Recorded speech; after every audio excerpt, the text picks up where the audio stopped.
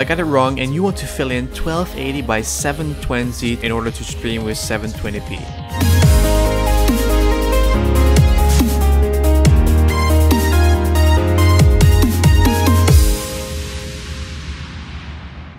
What's happening, guys? My name is Alex and welcome to a new OBS tutorial. It's Tuesday, it means the first video of today. Actually, guys, it's 3:30, so that means the first OBS tutorial. And today, guys, I am going to show you guys the best settings for 720p streaming with low internet speed. So let's say you have like a really low internet speed, like I don't know, like like 1.5 or 2. I'm gonna show you guys the best settings for that, how you can still stream at 720p. I have to mention though, the minimum internet speed you need to have is 2.5. I was just going through the settings, so basically I would say let's jump straight into the video. Okay, guys, so as you guys can see, we're in OBS, and the first thing you want to do in order to make this work is, if you want to stream on 720p, the first thing is you want to go to speedtest.net and do a speed test, and you want to keep in mind your upload speed, because your ping and your download speed doesn't matter.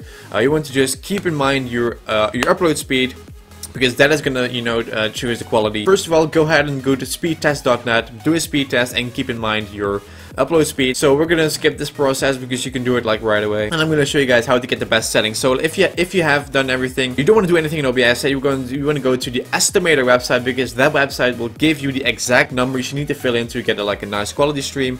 They like the recommended settings. So I'm just gonna go to the Estimator page. It's on the screen and also in the description. So let's get the settings from there. Okay, so as you guys can see, we're on the website, and first of all, guys, you want to pick your CPU. So I have like i7. I don't know if it's like the second, the third, or the fourth generation. I have no freaking clue, so I'm just gonna pick this one. Like, I have an i7. The graphics card, I'm gonna pick this one because I have the AMD Radeon R9 255, so it's R9 or higher.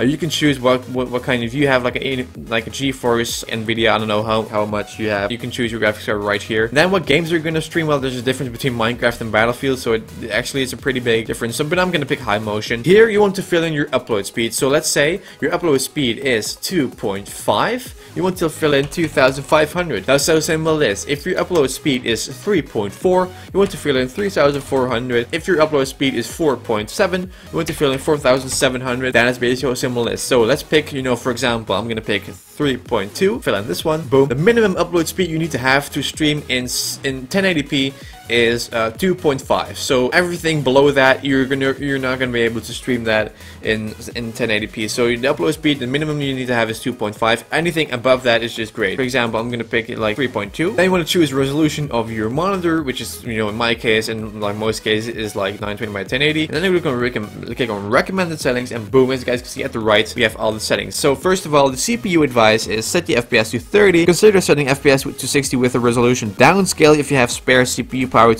for improved motion quality. That's pretty logic. Try to aim for the highest bitrate possible for high motion games. Use game capture if possible for maximum performance. Use window capture for hour enabled if game capture is unavailable. That is what I would recommend too. Then the network advice, those are the things you will need to fill in OBS. So as you guys can see, your upload speed is sufficient for 720p or 1080p. Enable CFR for compatibility with streaming services. Enable CBR for improved stream stability. And then those recommended max bitrate is 2800. So you want to fill in that in OBS. We're going to go back to OBS, and we're going to go to settings, and you want to go to the encoding tab, and as you guys saw, we want to fill in 2800, like in both boxes. You want to enable CBR, of course, and you also want to check this one because otherwise you won't be able to put in a custom buffer size. So that you're set on the encoding part, let's go into the broadcast settings, and here you want to pick your activity. In my case, it's live stream.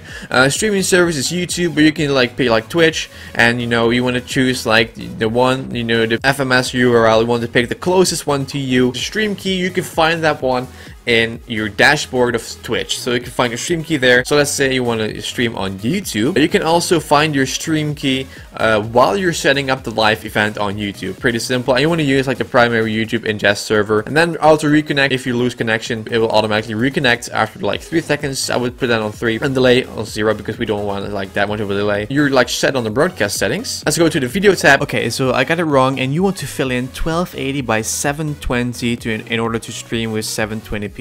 My bad. And here you can choose your FPS. Well, they recommend to setting it to 60 or 30. Well, you can choose what you want to do. You can choose to stream on 30 FPS, 50 FPS, also 60. I would recommend 60. That's what I use as well. And then basically you are set on the video tab. So let's go to the audio tab. And here you can choose your speaker. So you want to make sure that you pick the right one in this list, because otherwise OBS wouldn't be able to hear what you are hearing through your headset. And then you want to pick a microphone, which in my case it's the Samsung CL1U Pro microphone. I'm going to pick this one. Here you can boost your desktop sound. Like, let's say if your desktop is, sound is really like low, you can boost it up. I have my mic boost on 2 because that works best for me, and then I keep this on 200, I keep this on 0. For hotkeys, you don't want to do anything. You can choose to choose hotkeys, but this is not going to do anything to the quality. And then advanced, you just want to keep everything how it is right here. And then basically you have set everything, and now you are ready to live stream at 720p. It's that simple. So those are the settings, guys. I know it's really simple, and I hope you guys enjoyed it, and you can go ahead and go streaming at 720p now. So if this video was helpful to you, make sure to smash the like button. Also make sure to smash the subscribe button down below for more videos. And I want to thank you guys for watching. Thank you guys for the continued support. I'll see you guys in 2 hours when I'm going to show you guys like how to stream in 1080p on low internet speed. Keep an eye out on my channel for in about 2 hours, and I will see you guys in a bit. I'm gonna give you guys 6 tips for beginner drivers. My name's LTHH Official. As always. Yeah. And I upload 1 video every day of the week, except on Saturday and Sunday. I'm just gonna start streaming live. First question for today. So that's gonna be through this hall. It's gonna be pretty dark. So we have the door. Feature your comment or your question. And I'll see you guys in the next video.